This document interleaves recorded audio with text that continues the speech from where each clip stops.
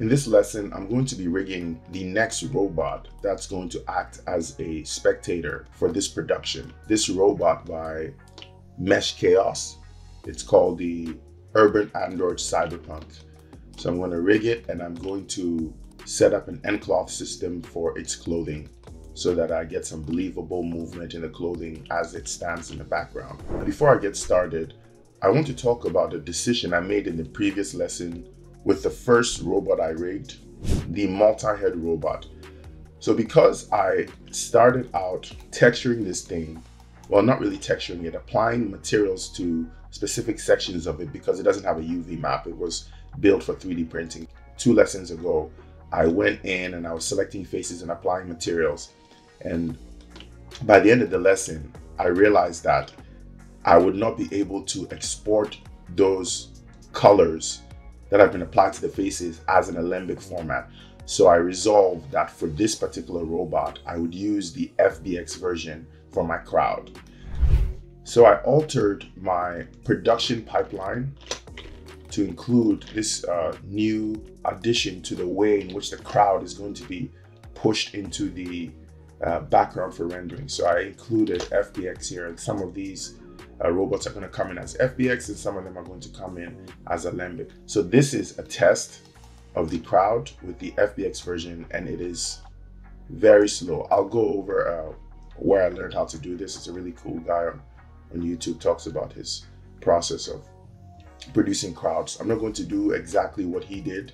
I'm going to be using different partitions so I can have seated robots in specific sections versus standing robots. So I might do something a little bit more complex. But the important part of this is that when I try to scrub the timeline with this animation, this is just a test animation I did. It's very slow, it's chugging. And it's not too much of a big deal because this is about, I don't even think I'll have this many of these robots in the scene. If I look at the scene, that particular robot I would make occupy this region here. And because of how big it is, I'll only be able to fit about 20 of them in here. So I have to make a decision about whether I want to keep these shading choices that I did to these partitions and have a slower crowd, or if I should just go with an Alembic crowd. And let me show you the same test but with Alembic. And this is the Alembic crowd, and it is so much faster. I can pretty much scrub and get immediate feedback. So just for the sake of speed of simulation and a not so hefty scene, I will probably resolve to go with the Alembic. But that does mean that I would have to texture this asset or reapply materials to it, but not as complex of a material setup as I did 2 lessons ago. It'll be a lot simpler. I'll just be selecting whole meshes and applying various materials to these entire sections as a whole. It won't be as detailed as the FBX version, but it'll just be flat colors just applied to these individual pieces. And that might not be a bad thing because this is a background asset and it shouldn't be drawing too much attention. So it might be fine to just be applying materials to these meshes as a whole, because I'm not going to import it and go back in trying to select these faces and try to isolate lights and things like that. Ultimately, if the FBX version, I'm just using about 20, that would be maybe something within this vicinity. If it doesn't really slow down the scene too much, I might go with the FBX version just for him. All right, let's move on to the Urban Android and get started with him. I won't have any issues with him because he has a UV map, he has textures, but even with this character, I'll just import it after the animation has been made into the crowd scene and apply flat colors to everything, just so it doesn't end up looking too busy in the background. I don't want any high contrast values or color choices pulling the eye to the background too much. They should work as a collective, as one mass. And it's not to say that the color choices I made here or the selections I made here don't work. They work really well. I do think that maybe the pink neck and the pink drapery here are the value is too high, and it makes for some really high contrast, and I think that will draw a lot of attention. So that's something I could change if I decide to use the FBX version. but it does work. Like as a collective, if they're standing in the background as a collective, I don't think that they're going to be too distracting. Before I get started with the HumanIK skeleton, I have to fix something under this character that's going to impact how the nCloth interacts with the character's body. So if I hide the clothing, you'll see that he looks very emaciated. He doesn't really have a tangible core for his top to interact with. So I'm going to create a better mesh for his torso, and it's going to connect to this hip piece of geometry here, and it's also going to connect to the head of the humerus. First thing I'm going to do is select all of these meshes, and I will just create a copy of them. I'm going to use them as a live mesh to draw new geometry. So I'll duplicate them and merge the result into one singular mesh. And then let me hide that temporarily, just so I can select this and hide them and show this again. This is the singular piece that I'm going to be using as a live mesh to draw. First, I'll delete history. I should delete history on everything. So I'll select all this, delete history, and select all this, try to get it into a group. Call it Urban Android Cyberpunk. And I'll put that in a temporary layer. And my focus is here. So I'm going to turn this into a live mesh. And I'm going to go into my polygon modeling tool, and I'm just going to construct 1/2 of this. I'm actually first going to assign a new material, just a simple blend, so I can see what I'm doing. Go back to my modeling toolkit, grab my quad draw, and I'm going to start drawing from the center point. I'm eventually going to connect all of these and start constructing some geometry. It's going to act as the singular geometry.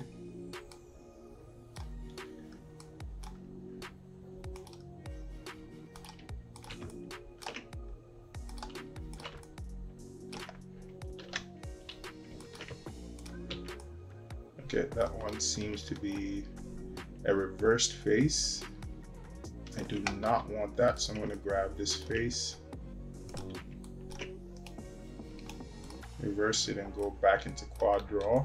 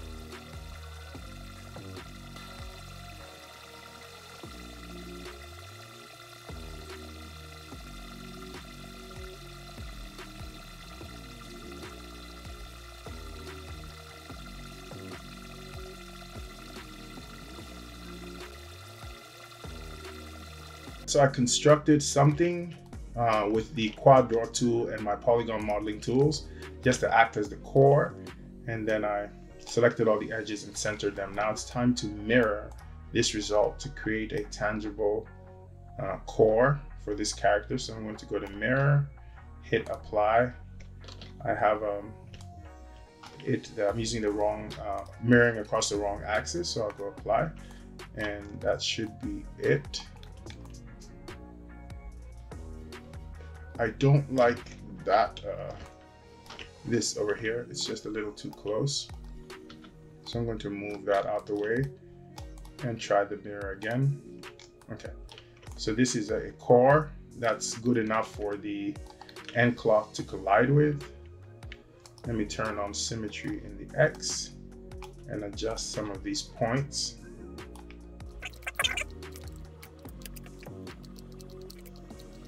All right, that should be it. And bring everything back and hide this surface. It's no longer needed. And now I can bring the whole character back. And this is what will be underneath the clothing now. This little core. Turn on the clothing to see what I have. Yes, so it should do a good job, a better job colliding with the clothing. I've finished creating the core. Apply the material to it, the same material that this black color is. For now, that's the temporary material it will have. And I've organized everything, including the fingers in preparation for rigging. I've separated the geometry into the pieces that I need. But now one thing I need to do is put this thing in the T-pose so that the joints can run straight. It's just a safety measure with HumanIK. What I'm going to do is duplicate this character and hide the original one, and this will be the T-pose. This will be the original. I'll eventually delete this, and I should be able to do this on both sides, but I think I'm just going to delete one half and just do it on one half. So I'll grab all elements of the arm, start with the arm, grab all its elements, and add this to the selection. And then I will isolate it, hit F8 to go into component mode and make sure symmetry is off. Then I will delete all the faces on one side. And then I will grab these again. All of these should be in a group. Let me undo that, make sure I'm selecting the groups of the fingers that I created. Along with the palm.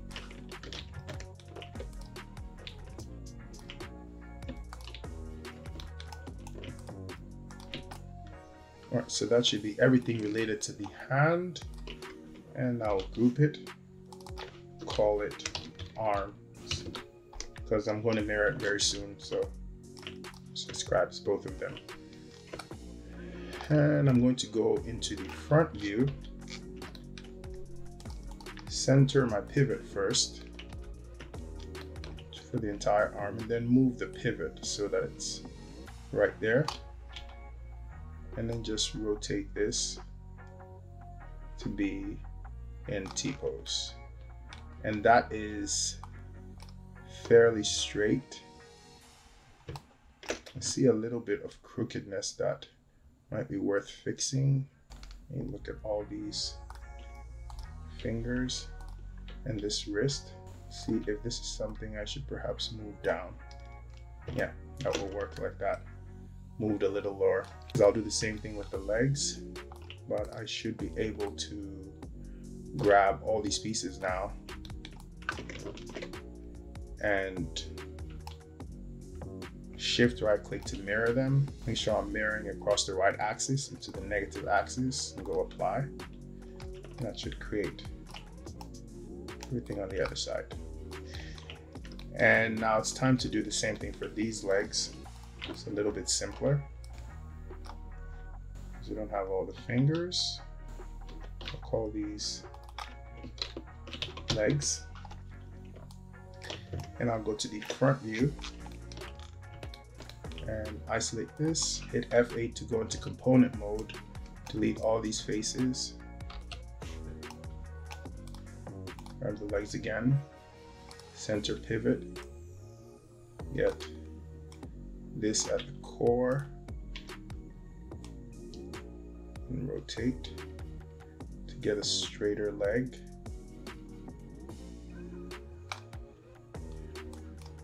And I think that the next course of action would be to grab these sneakers, freeze transforms, get them rotated so they're planted, and I think this should be good. That's fairly straight. Then we go to the right view, inspect it, still looks planted, so that's good. And I'm going to select all these and apply to mirror. All right, so the character is now in T-pose and ready for rigging. I'm going to select all these geometries because of all the mirroring and grouping and straightening I've done, and I'm going to freeze delete history and then freeze transforms. Just go down and make sure everybody has lost their data and there's no information here. Okay, everybody looks good, all the data is gone.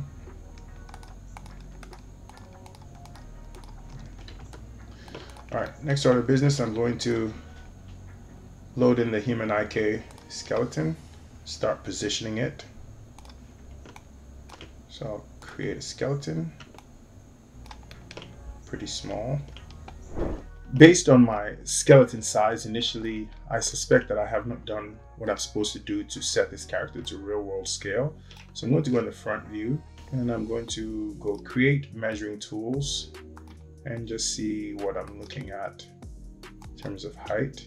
Yeah, this character is obscenely large. So I'm going to do a little bit. Get rid of the HumanIK skeleton and set this character to real world scale. To help me do that, I'm going to load in the main character of this performance and use her to size this character down. So that's her down there. I just dragged her into the shot. She is set to real world scale. And I am going to make sure I delete this skeleton definition. Looks like I forgot to delete it. And grab this character and scale it down. It's a fairly tall character. She is about 6 feet with her ears included. So he could be maybe a little bit above her, about the same height as her, just slightly taller. It is a long character type. So I think that's pretty good.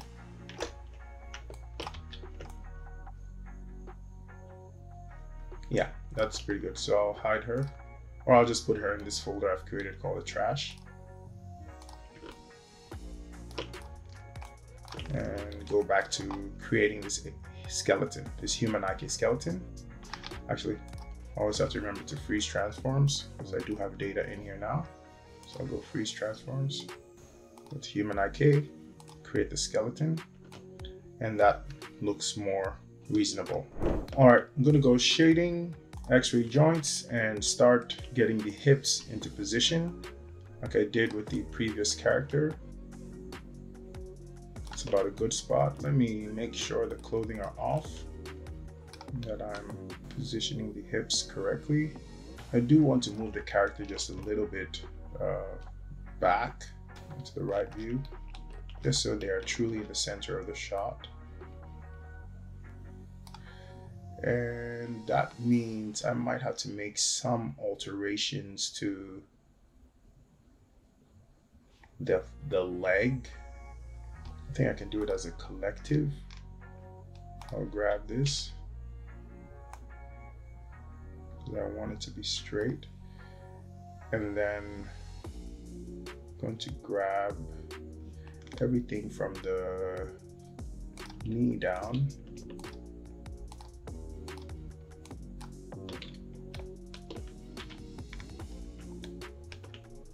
And just straighten it again. And group that first. Center the pivot in the center of the knee.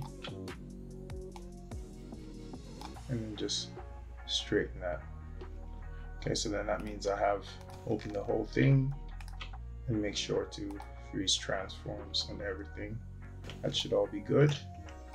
Turn back to the front and continue this positioning now that I've gotten the character in the center of the scene. His hips are going to be around there. And just like before, I'm only positioning one side, so I'll make sure move the character just a little bit forward. Sorry, the skeleton a little bit forward, and grab the hips, make sure they're centered, go to the right view,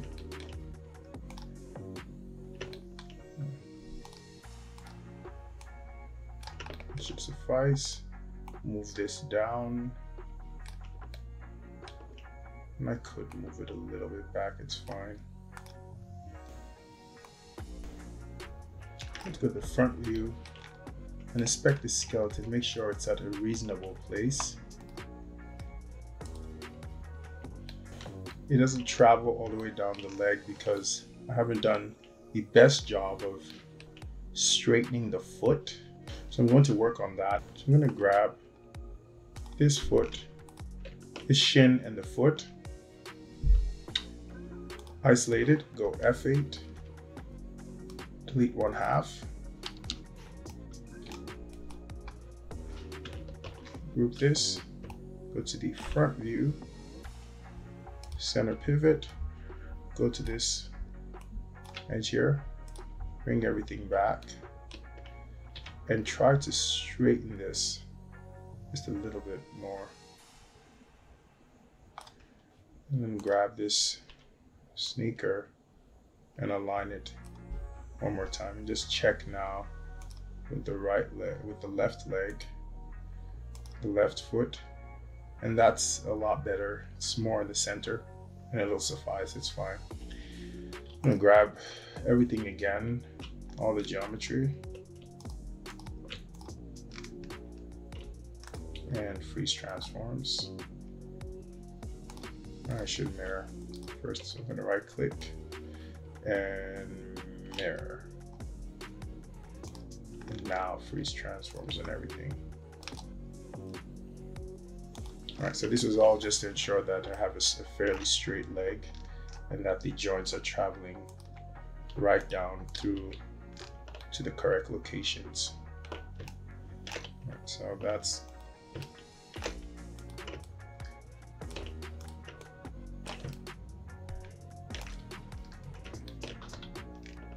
so that's there. This is supposed to be at the ball of the foot. Actually, no, it's supposed to be right in the center because this is where it is going to be pivoting from, and I don't want it to try to swivel from the ground. So it should be in the central part of the foot right there. All right, so now it's time to move up here and get this neck area. I'm gonna leave the chest there. I think the neck is also in a fairly good place. And the head, I'll try to bring down. I'm holding insert and moving it. I'm going to grab this thing and make sure that it's somewhat in the center. So what I probably will do is offset everything at the top because I want it to be straight. This is a machine. It's not a real anatomy, so I have a lot of liberties when it comes to moving things around. So I'm going to take the entire head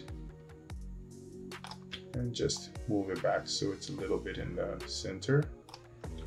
We'll go back and delete history on everything again. And yeah, so this should be at the head and it's fine. I'm not going to actually use this internal piece over there, so I'm also going to put it in the trash. It's not needed, so I'll grab it. I don't know why it's called shoes. I'll just dump it in here. It's not needed at all. I'll start positioning this clavicle. I'll just go to the front view. As long as I have something that allows the arm to be straight, I'll stick with that. I'll move this into the core Move this into the elbow. Now I do realize I'm not as straight as I thought I was, but I wonder if it really matters. Let me grab this arm and try to do some additional straightening. Delete the entire side and grab all these pieces and mirror so the changes can propagate to the other side. And yeah, I think this is good. Come just a little bit lower. It's not a big deal. Yeah, that should be fine. Let me extend this and see where it lands in the wrist. This one's not as straight as I would like, so I'm going to turn off joints and grab all of this. Probably should be just a little bit more careful about how I grab them. All the fingers are in groups, so I don't want to grab the individual geometry. So I'll grab the groups and this geometry, group it, center pivot. I'm gonna have to mirror again after this and rotate this so it's just a little straighter, like that. So do that thing again, go F8, grab all these faces, delete them, grab this, shift right click and mirror, and that should send the update to the other side. Okay, so that's the joint chain in the arm from the front view. Looks good. I'll go to the top view, see how things are working. Yeah, not so good in the top view. I have turn off geometry, find out where this is. I'm going to start here and I'm going to straighten this as best as I can, this axis. And then I'm also going to move it back. I'm going to grab the subgroup that represents the elbow and I'm going to rotate it so it's centered. I'm going to grab the entire arm, it's the side, go to F8. Sorry, grab this whole thing. We're in F8 now. Delete everything on the other side. I have to mirror the individual pieces, which is exactly what I want to do. So I'll grab all the individual pieces. Make sure geometry selection is on. Grab the individual pieces and mirror. Yeah, it should be straight now. And the joint should be charted through the center of everything. So it's okay to be modifying the geometry as you go, as long as you haven't skinned anything yet, but there's no connection. You can go around and play with the geometry as much as you want to get it looking straight, or get it in a T-pose. So I'm going to hold down Shift and select all these again, and I'm going to delete history and freeze transforms to get rid of any history that I've accumulated with all the operations I'm performing on the geometry. All right, so the next thing to go is the fingers, and I'm going to go in 4-panel view to resolve this. Go shading, X-ray joints, and I did make a mistake. I went X-ray. I should be looking for X-ray joints. X-ray is wrong for what I'm trying to do here. I'm trying to see the joints through the geometry. All right, so there goes all 4 views. All right, I'm going to quickly get this part of it done and get the fingers. I'll start positioning in all views. There is a snap to projected center here, which I want to try out. I haven't actually tried out that tool yet, but it's supposed to help get joints to the center of geometry easily. The only exception here is that the center of some of these geometries is not the center I want to position my joint at, so I have to be I have to use this method. It's a little bit more tedious, but it can be very easy if you just move in all views.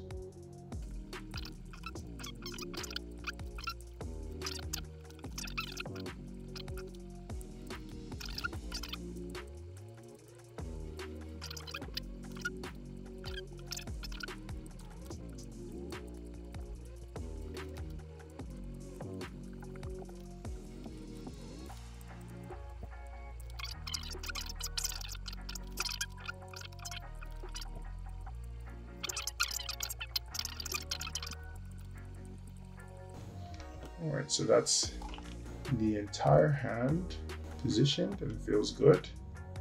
And that's it. All the joints are positioned. It's time to move on to the next stage. All right, so now that one side is done and it looks correct, done some inspection, everything looks good, it's time to delete the skeleton. It's time to delete the skeleton generator so that this skeleton doesn't reset anymore. If I was to shut down the application, I think I mentioned it in a previous lesson, and come back, this skeleton would reset and mess up all these positionings.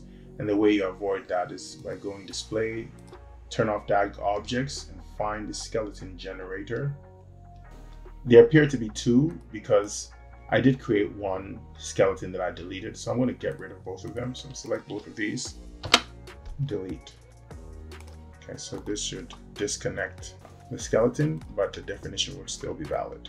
Now it's time to reorient all these joints. So I'm going to select the root, go select -hide to select the entire hierarchy, go to my rigging tools, go skeleton, orient joint tool, and I will toggle my LRAs over here just to take a look at them. I'm going to pick the standard setting that allows the x-axis to travel up the chain and the y and z axis to act as the secondary axis. So that would be, as I mentioned in the last lesson, x for the primary axis, y for the secondary axis, and I can pick x here, make sure this is positive. And with every single joint of the hierarchy still selected, I'm going to go apply, and yes, looks like everything turned out fine, or just as expected. And now it's time to go in there and do the manual fixes to the LRAs. All right, so I'm going to fix the first ones. I'll make sure I select by component type and select miscellaneous, and then select the LRA and manually rotate it until I get the correct result that matches the parent joint. Do the same thing here. I want to make sure this is traveling up the axis, y is pointing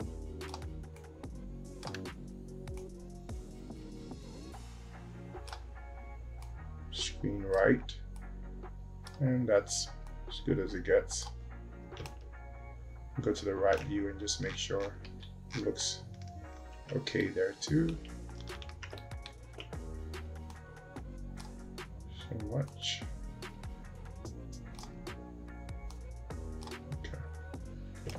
Then front. Okay, so that's fairly straight. All right, so these two are fixed. I will also make this one match the head.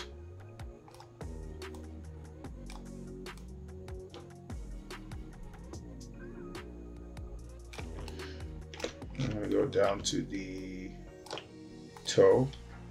These ones usually don't matter as much, but I mentioned before that I like to fix them because when I select the entire chain, the last joint in the hierarchy dictates how the manipulator tool behaves. So I like to have it consistent with the LRAs of everything else on top of it. Go to perspective. It doesn't matter that this is just a little angled.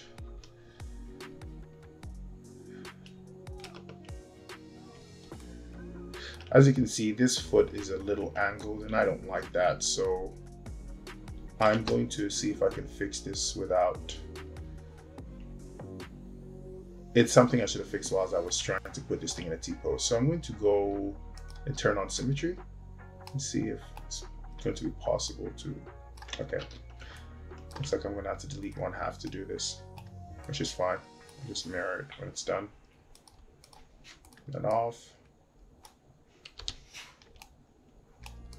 And I will go to the bottom. Actually, first let me go to perspective, make sure that my pivot is in the right place. Go to the right view. Make sure I'm swiveling from the core of the foot here. Go to the front. The core of the ankle, sorry, is what I meant to say. And rotate so that it's fairly straight. Go to the bottom. Yeah, and that's pretty good. I'll take that. Yeah, that's fairly straight. Let me turn DAG objects back on. For object, mirror, and go back to deleting history on all this stuff. Delete history, freeze transforms. Okay, yeah, and this LRA is now fine and the foot is straight. Last LRA I want to fix, or the last LRAs I do want to fix are this one right here, the tip of the fingers. So I'll go back to my miscellaneous and just ballpark this one.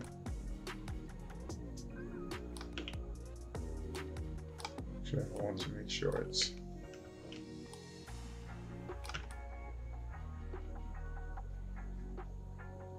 fairly correct. Right there. That should match its parent. And do the same thing here.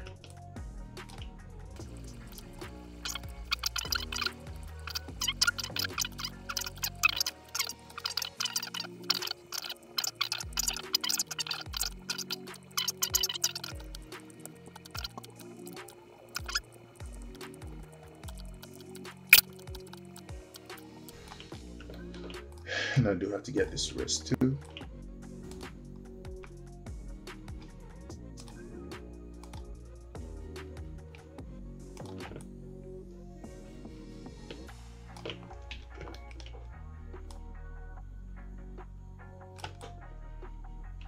This one I could do in the various views.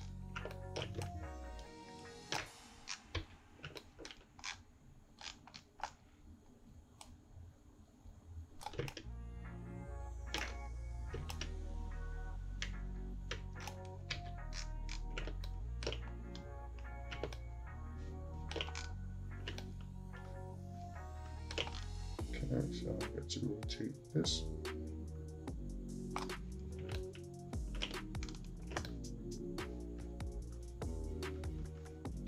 Looks like I have it the wrong way. That's right, right there. Z pointing out, Y pointing down. All right, so that's all of them. All the LRAs have been fixed. I noticed a few mistakes on some of these LRAs, so I'm going to select them and fix them. They don't look like they're rotating in the right direction. I'm going to, or they don't look like they will rotate in the right direction. So I'm going to straighten them out and look down the chain. Make sure everybody has a reasonable LRA to do what's expected. Yeah, this one is really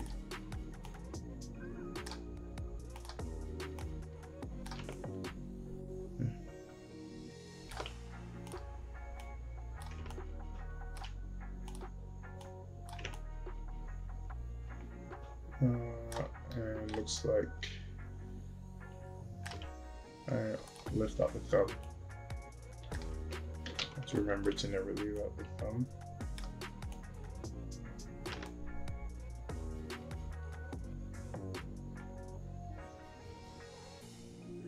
And I do think I might have messed up the thumb.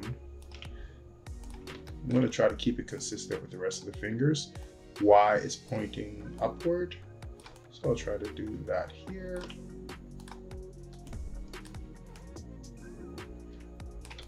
All right.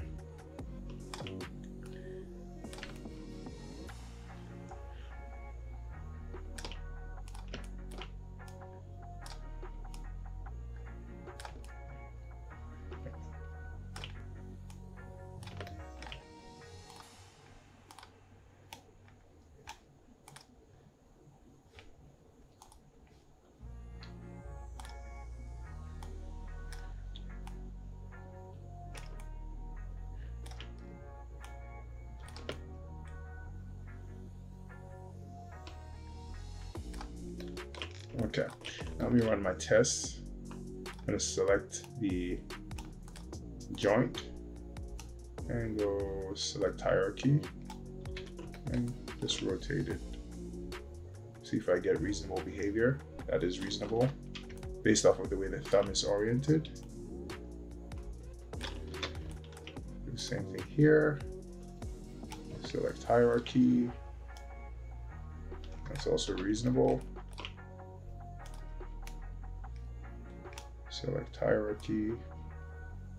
Yep, that's also reasonable. It's a little crooked, but it's fine. This is not an asset that particularly has to be perfect. This is good enough for the type of animation I'm going to be putting on it. Yeah, so all orientations seem to be fine. And if they're not, come back and do some reparative work, but ultimately everybody looks good. Again, I'm going to go through and do an inspection to make sure that I don't have any values of my joints, which in my rotation, which I more than likely won't, but I just like to check anyway, just in case I move something incrementally. I'll check it with the select tool instead of any of the transform tools, so I don't accidentally move anything. I'm gonna hit down. Yeah, everybody seems to be fine. So there's no values in any rotations anywhere.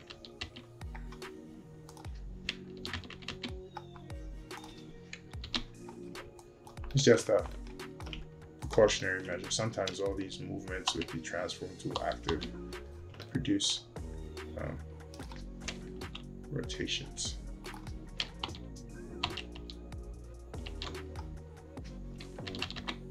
Okay, looks good. Another thing I forgot to do again is name the HIK node. So it has this default character. I'm gonna try to rename it. I don't think it's going to take, but I'll attempt it anyway. Urban, let's call it a Android underscore. Actually, no underscore. It's already going to keep that underscore. Nope, looks like it worked out fine. I think it renamed everything. All the skeletons that I have. Yeah, and it's fine. I think I caught this one a lot earlier, so it was easy to fix. It's now time to mirror the other side of the chain. So I'm going to go to my skeleton, go mirror joints. And one mistake I made previously was I have to be very careful about this, how left is spelled. It's spelled with an uppercase, so I have to make sure that I'm finding left with uppercase. Just like before, I have behavior and I'm mirroring across the XY plane. I'm going to select the foot, apply. That appears to be wrong. No, not the XY plane, the YZ plane. So I made a mistake over there. It's supposed to be YZ. Apply and do the same thing here. Apply. Make sure behavior is checked so you get this opposite type of behavior. All right, now it's time to connect these joints back to their respective representations in the HumanIK UI. I'm going to start with this color. It's in here. We're going to click here, double click, go up, start connecting the rest of them. I'll right click. I'll just use the assign to selected bone. I don't like this double click thing. It's really problematic for me most of the time. So right click, assign selected bone, and I'm going to go down and assign all of these.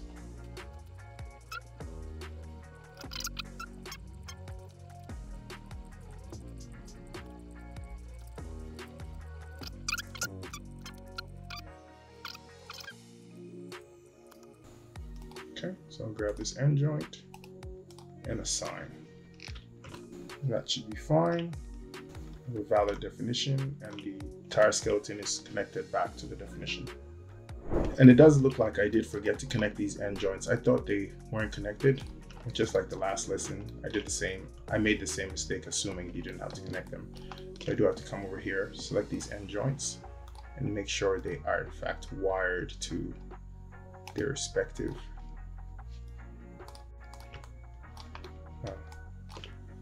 joints in the UI.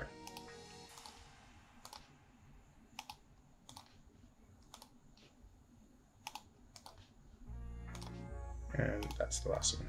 Okay, I'm pretty much done now. Just like before, I'm going to test the control system before I start skinning. So I'm going to select this, go select dash high, select the whole hierarchy, and turn off the local rotation axis. Then I'll go into HumanIK, lock my definition, and then create control rig. And I'm pretty sure everything is fine. Yeah, it's working. Just gonna run through and test it a bit.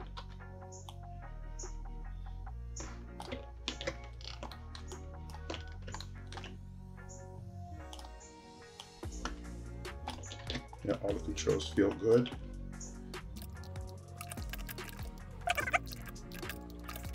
All right, so I'm just going to turn off the control rig in this case, and just turn the skeleton back on and just start the skinning process. This is going to be also very, very simple because most of it is just individual pieces. The most complex piece as far as skinning is concerned will be this torso. This is the only one that weight will have to be painted for, and actually also the sneakers, to isolate the shins from the foot and the foot from the toe. So I'm going to get started. I'm going to go to the rigging shelf, go skin, bind skin, and I'm going to do selected joints just like I did before, closest distance, do a return in to hold volume a little bit better. And all of these meshes will be skinned to the head joint. So I'll go apply, and I'll test it out. That's fine. And I'll go through and get the other pieces in the same way. All of this skinned to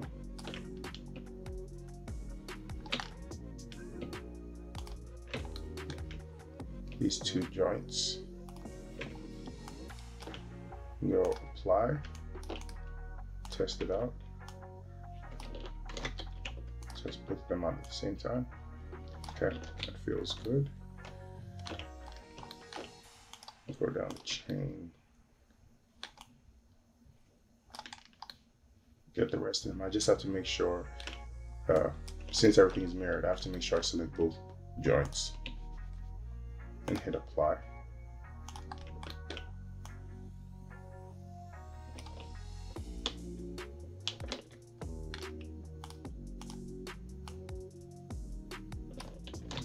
Oh, that's because it's bound to the skeleton. So I would have to turn this on to test it with IK.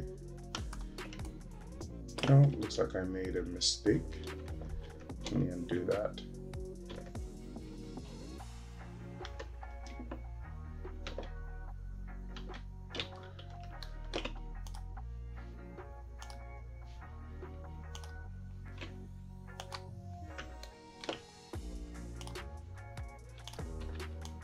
There we go. That works now.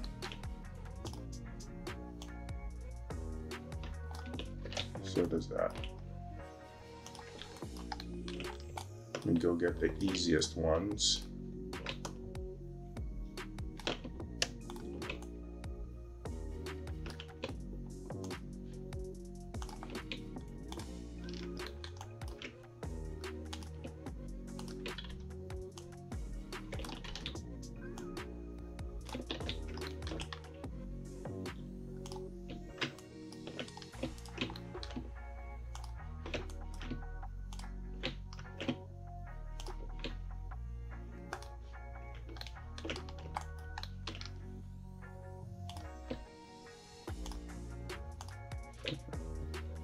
It's two different shins, so, and that feels good too.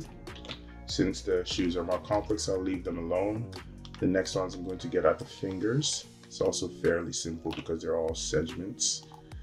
So I'll grab this geometry, grab the wrist joint,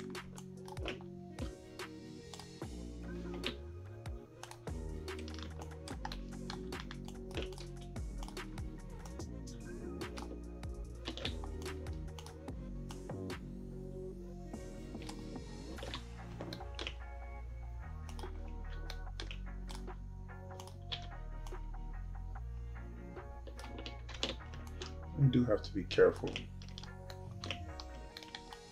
how I'm moving these joints, even though they're controlled by skeleton.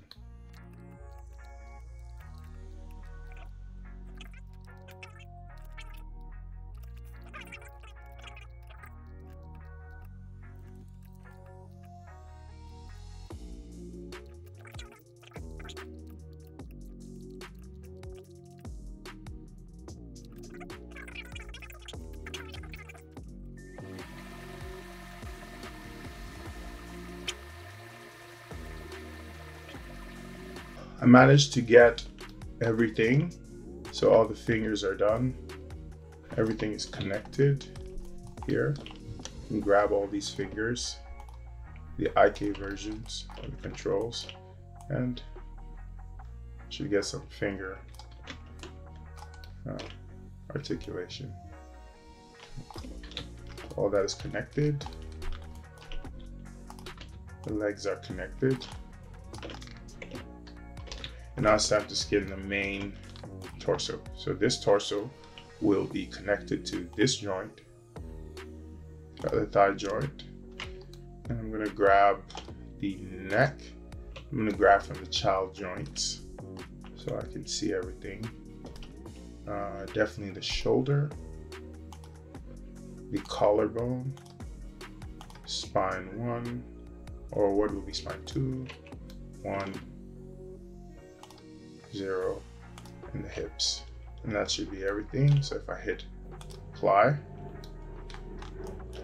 you see what I have when I move the leg. Okay.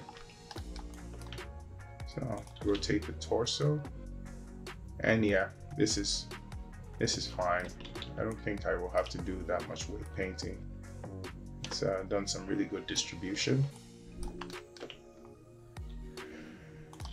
Twist the hips. Let me swivel the hips. Yeah, looks pretty good. I'll activate the FK controls and see what I have. Yeah, this is fine. Doesn't have to be meet any anatomically correct deformations because it's really not a human. It's just needs to be good enough deformation. And all that is fine. I could twist the neck. That looks good too. And the head control. Yeah, so all that works. Let me turn off the FK controls and now skin the sneakers. So that will be connected to the toes, the foot, and the shin. So I'll hit apply,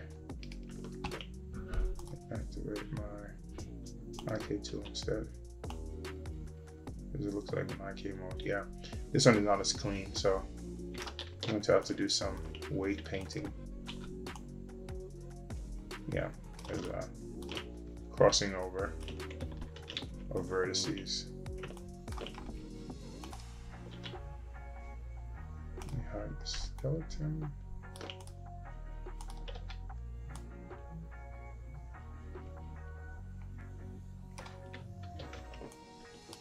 Yeah, so I'm gonna start doing the manual weight painting to get this moving correctly.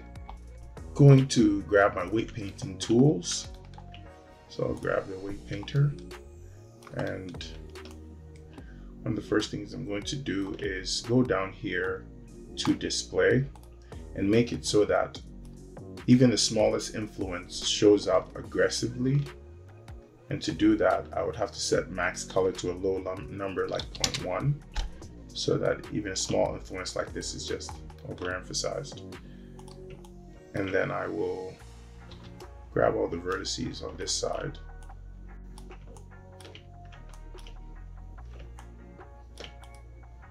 Make sure I have them. And go back to the weight painting tool. And make sure that the left leg has no influence in any of this. So I'll do a replace with a value of 0 and go flood, flood, flood. So it has no influence. Now I'll return this value back to 1. And I'll do some weight painting for the toe base. I know that I want a majority of the this region to be controlled by the toe, so I'll go to a value of 1, and I should do a replace. I'll do a replace. Let me make sure I have the entire thing selected. I only had the vertices here selected, so that would make it impossible to paint here. So I do want a value of 1 for the toe.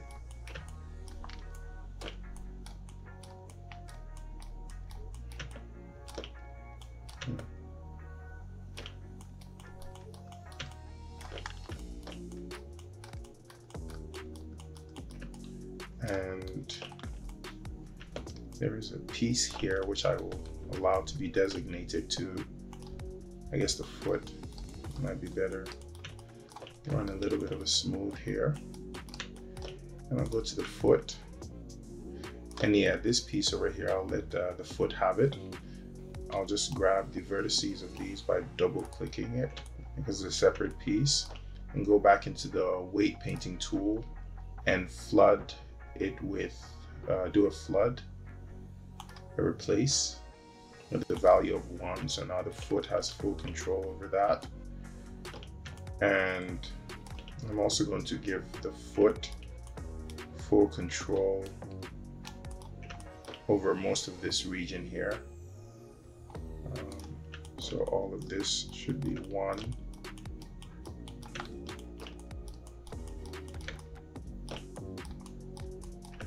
So yes, all of that there. 1.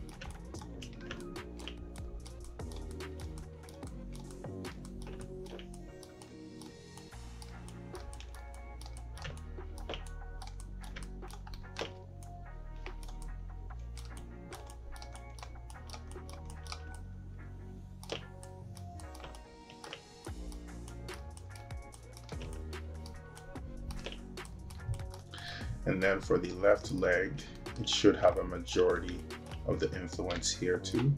So I'll make sure all this is 1.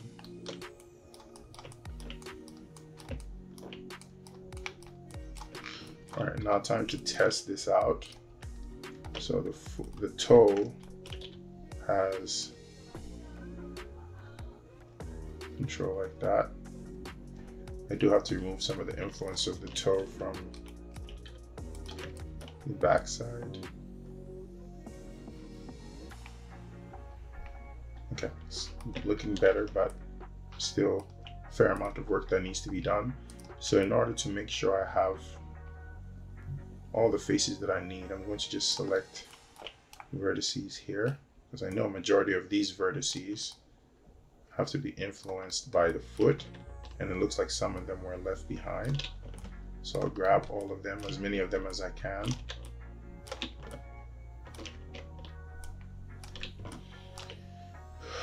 Activate my weight paint tool, go to the foot, and flood with 1. And that should take away any influence that the toe has back here. Let me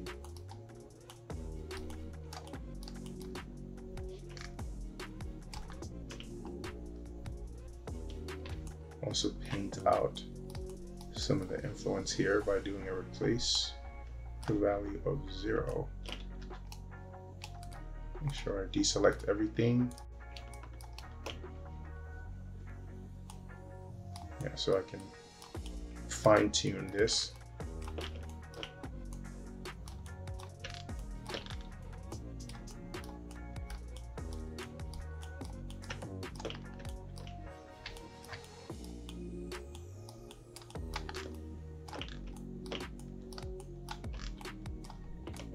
All right, I'll try again. The toe, yeah, it just has influence over there. The foot has influence over the whole thing there, and that's good. And let me just polish this toe by just making a very clear vertex selection and flooding it so the toe has control over all this front region. So go over here, make sure the toe base I replace with a value of 1. So that should be fine. I should now be, yeah, get reasonable behavior from the toe. Let me go shading, wireframe unshaded so I can see this better. So the toe controls that. That's fine. I do have to do some smoothing at the transition point because it feels very harsh. Foot controls there. Also could do some smoothing here.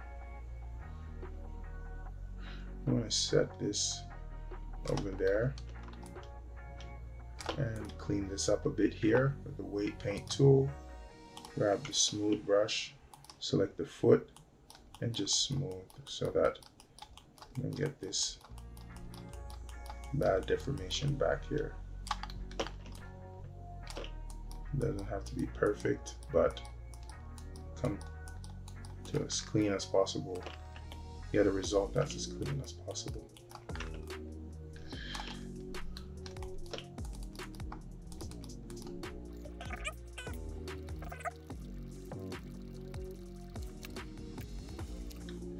I may have gone a little too far here. Grab the vertex tool, grab everything here. Make sure the foot has full influence here. Yeah, I'll rather have that. And grab this area here and do the smoothing here because that doesn't look too good there. So grab that.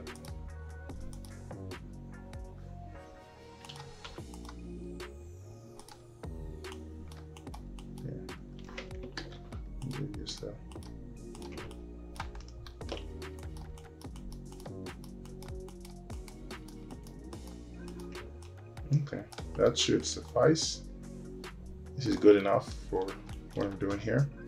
So I'll grab this, reset just that part. Actually, it resets the whole rig, so that worked out great. So that's the foot.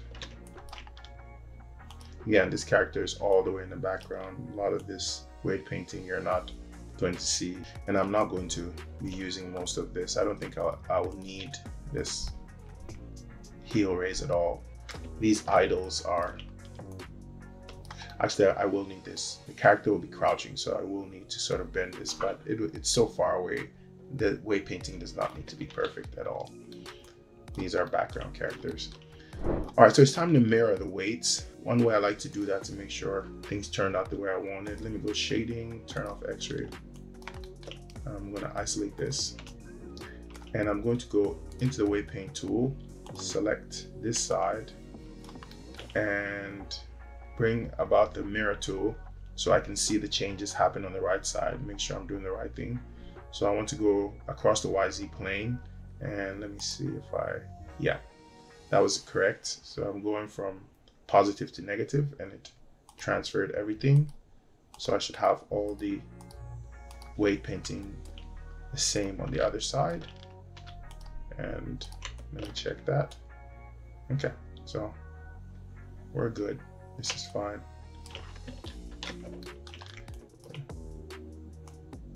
There's a little protrusion of the shin. So I'll just do the right thing. I will grab these two joints, grab these shin joints, and go skin, edit influences, and add influences so that I can add these two, let them control parts of the shin now. So I can grab the shin, go to my weight paint tool, and they should now be in here. So if I isolate this, yeah, they're now contributing. So what I'm going to do is do some painting again with a value of 1 for the right side. Well, actually, I'll work on the left side and just mirror the results. So a value of 1 here.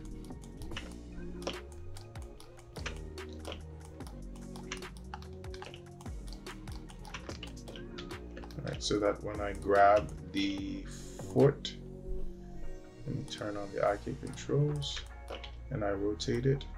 Yeah, it now controls that part of the shin.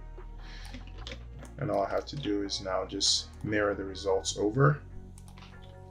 So I'll turn on the weight painting tool with this selected. I will go mirror weights, apply, and yeah, everything transferred over. So that's it for the weight painting. Everything has been weight painted. So I'll test this thing by moving it around. Yes, everything is weight painted. And this is a functional rig. I should clean up some of this because that is not so good. So I'll come up here, look at what I have, and just ensure that spine 2 has a majority of the influence here. I'll go add, and I'll add a value of 0.1 and just paint here.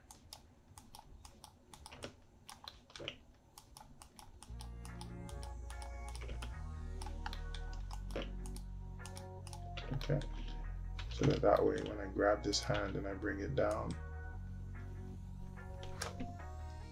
yeah, it shouldn't have influence, not much influence on the spine. Let me try this again.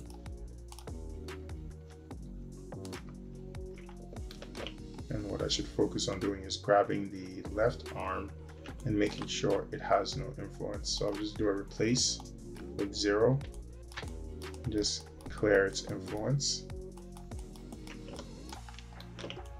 That extends too far down.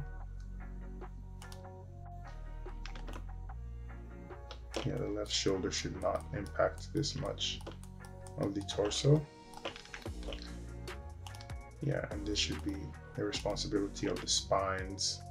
Yeah, I think that's good. So if I grab this, yeah, it doesn't have control of the torso. So that's good. I'll grab that. Mirror weights, apply, and that should extend to the other side. Yeah, so now we're good. This rig should be fine for what it's intended to do.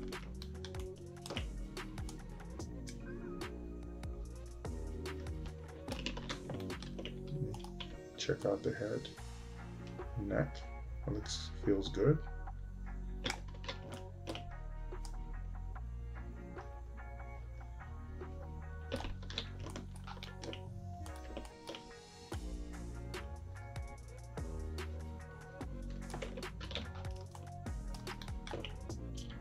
If there's any additional cleanup, I'll do it when I start the animation if there's any issue, but for the most part, this feels good. Before I proceed to the next step, there's a slight mistake I made that I want to fix. This is already skinned and I did adjust the weighting, but when I move this hand back, I forgot to make these vertices wrap around the head of the humerus correctly, so it's offset.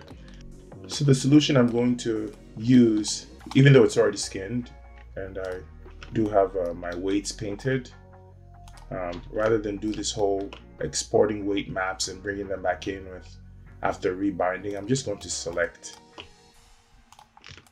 and move these vertices, and then I'll do a special type of history deletion.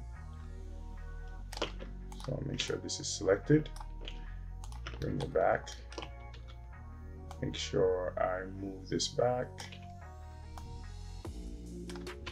scale it up a bit, and because symmetry is on, it worked on both sides. And then I'll select this mesh, which should now have, and go edit, delete by type, non-deformer history, and this should have made the changes without breaking anything. Yeah. Still have my mesh.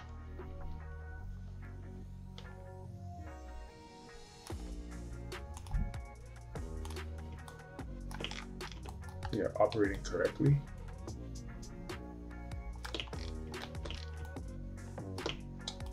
All right. Reset the skeleton. Yeah, so that's how you can make changes to geometry after you skinned. Or one way is I could have just exported weights, unbind, make the adjustments, rebind to all the joints, and then import the weights back onto the mesh. All right, the last part of this lesson is to set up the clothing to simulate with nCloth.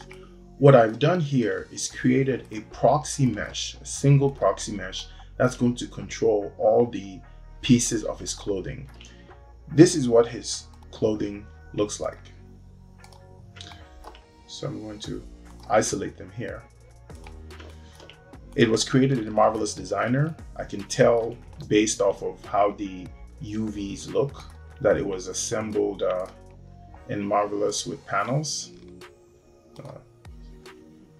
spread out like Marvelous panels. And also the triangulation often than not means it comes from Marvelous. But I combine all the panels and you have a shorts, we have a top and a hoodie, and I just created one low-res proxy that's going to control all of them. I think that'll be enough for the type of movement I'm looking for. The other thing I've done is I don't want this nCloth to try to collide with the body because the body is fairly complex. So if I hide this low resolution mesh and I hide these colliders I've created, this body is much. You know, some of them are very dense and you have these really advanced detail here. I don't want the nCloth trying to figure that out. So these colliders have been made and they've only been extended to areas that I think are going to collide with the attire based off of the type of animation I'm going to do. This is as far as I'm willing to go because I don't think I'm going to have any of the fingers really collide with his body. But if it comes to that, I might create some additional proxies. What I'm going to do with these proxies is parent them to the HumanIK skeleton. So I'm going to hide the controls, show the HumanIK skeleton, and I'm also going to hide the geometry for now. And I'll just take these and just parent them to their respective bones.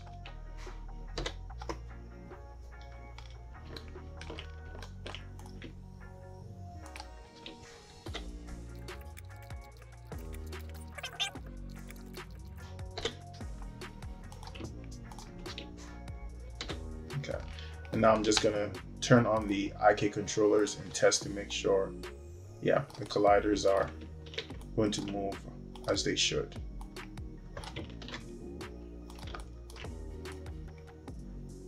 Okay, that I haven't made any mistakes while parenting, so that's fine.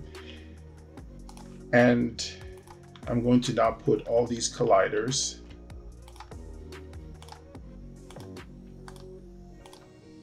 onto this layer so I can hide them. Back onto this layer. So now I can hide the colliders.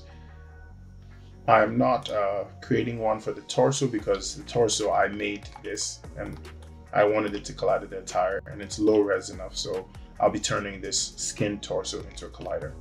Next thing to do is to set up the high res geometry to follow the low res geometry. So I'm going to turn both of them on, and I will isolate his clothing and the low res proxy. So I'm going to select the top first and then select the low res proxy geometry that's going to be simulated with nCloth.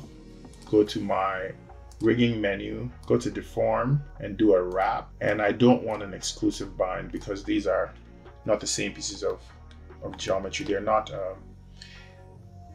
that similar. So I want sort of an averaging of what vertices on this low res mesh control this triangulated Marvelous Designer mesh. So I'm going to hit apply. And I'm going to run a little bit of a test. So I'll grab this vertice and I will hide the proxy and move it around. Yeah, that should be fine. Let me hit B to go into soft selection mode, and yeah, that's good enough. Let me try another part of it, like there. Hide the proxy again and move. Yeah, and it controls it just fine. This is enough control for the top. Try one more time down here with self selection on, turn off my proxy. Yeah, that's fine. So I'll do the next one. I'll grab these shorts and the proxy, go apply, and I'll also do the same thing with the hoodie and the proxy and go apply. And now I'll just test everything. So I'll grab this, bring it back, hide it, and yeah, it seems to be controlling everything well, and it's not too expensive of a wrap. We'll grab these vertices here. Actually, let me isolate these again. The proxy and the clothing, so I can test the shorts. So I'll grab this, grab the vertices, hide it, and yeah, it should be fine. All right. Okay. So that's the connection made between the high-res clothing and the low-res proxy that's going to be controlling it. Time to start creating my nCloth systems. So I'm going to hide the high-res mesh. I'm going to turn on the low-res proxy, grab it, go to my FX menu, go to nCloth, and create nCloth. And then I'm going to grab all my passive colliders from their display group. And I'm going to go nCloth, create passive colliders. Okay, so that's everything. And they should all be using the same nucleus. I'm going to run a quick test by selecting my passive colliders, selecting my nCloth, and nCloth is set to more than likely start at 0. So I'm gonna have some negative frames here as a cushion. I'll hit play. Yeah, and that's fine. All right, it's gonna be very fast simulation because this is really not that expensive. I'm gonna set this to 3000.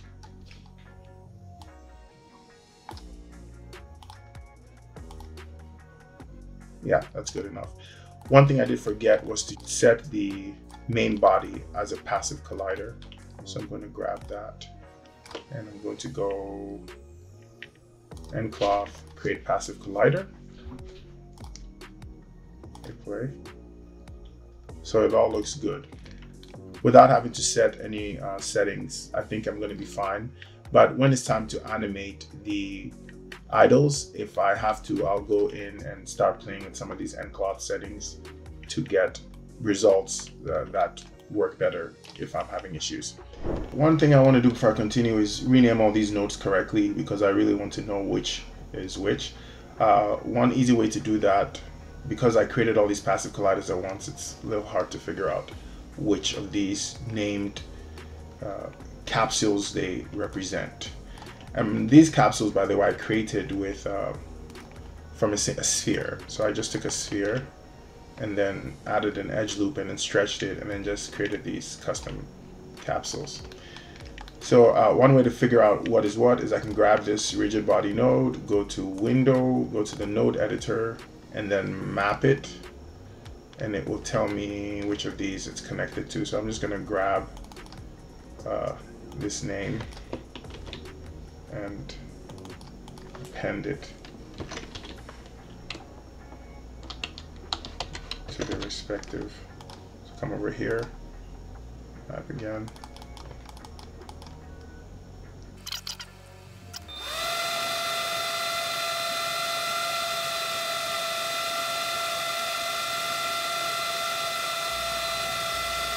The next order of business is to create a test animation, see how the cloth simulates, and then see if I can export everything as an alembic.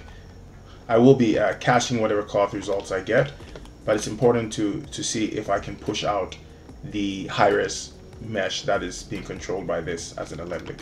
I've never tried it before. So what I'm going to do is first disable the nucleus so that I get no simulation whilst I'm animating.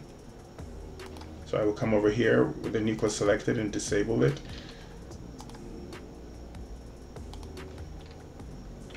And that should leave my rig free. So I'm going to start at frame 0. And I'm going to do some simple animation. Set a key. Make the character shift their weight. And I'll turn on auto key. Go back here, set a key. Go to the next frame. And I'm going to hide the clothing so I can focus on creating this animation. Go to the first keyframe. I'm going to go to HumanIK and make sure I select this full body so that when I set a key, it sets a key on the entire rig. Yeah, so it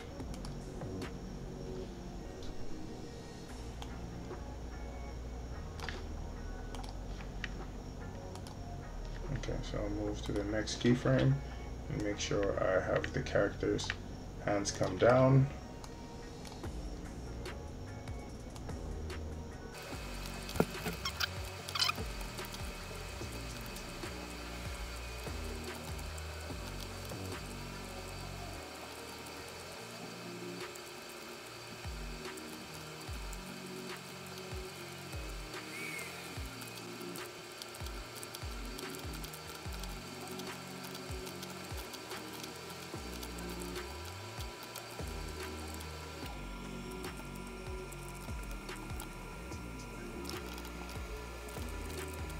This is some quick motion just to test the cloth, see how well it's going to simulate. It's not real animation, just some movement, see how this cloth is going to behave. I should make him stand back up into the T pose. So I'm going to grab this, middle click here, set a keyframe, go here, middle click set here for it to settle a bit, and then just go back up. All right, so that's about 500 frames of animation. Set it to 600. Now I'm going to turn on first the low res proxy and turn my nucleus back on.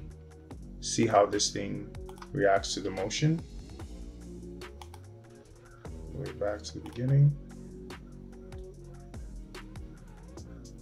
One thing I noticed I hadn't unchecked is cache playback. I always want to get rid of cache playback when it comes time to simulate cloth. So I'm going to go back to the beginning, hit play.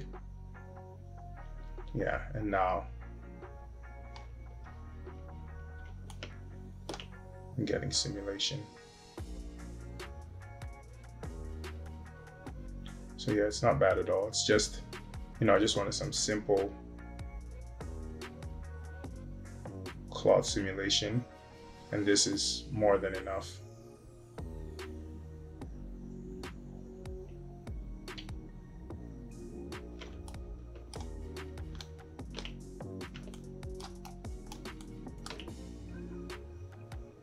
Yeah, looks good.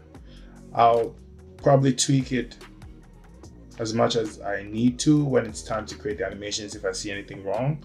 But I'm going to go back and I'm going to inspect it with the actual high-res clothing. I'll go to HumanIK, turn off these controls, these joints, so I can see this thing better. And I'm also going to turn off my colliders. Let's see what it looks like. So I'm going to hit play again.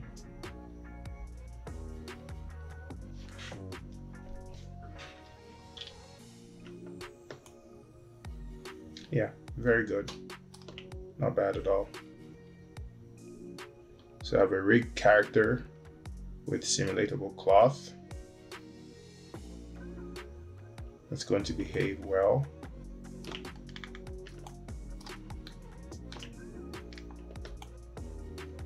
And I don't think I'm not even going to be doing actions this aggressive.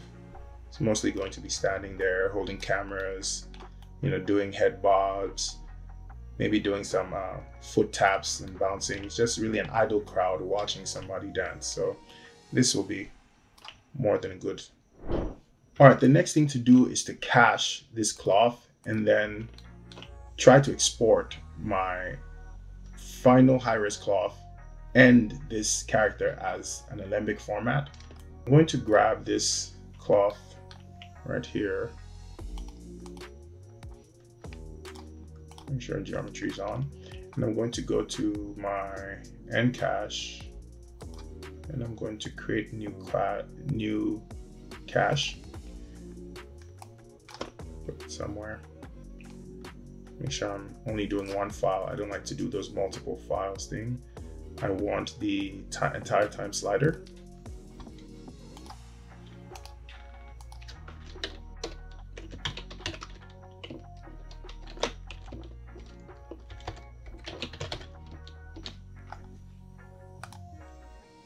Okay. And I'm going to cache this. So I'll go create.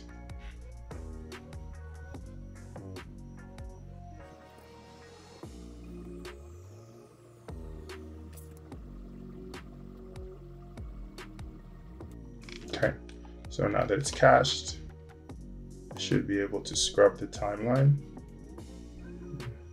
Fine. I will turn off the low res, turn on the high res. Okay, so that's cached animation. All right, now it's time to export all of this as a cache. I just want the geometry, so I'm going to grab the geometry folder here. And this is pretty much what I need. So I'm going to go cache Alembic, export selection to Alembic. I want the time slider, export selection.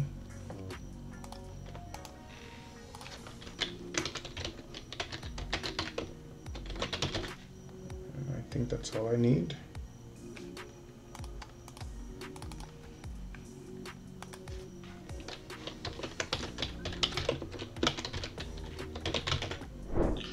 All right, this is a new my scene. I'm going to bring that Alembic in here and see if I have any issues. So I'm going to go import Alembic.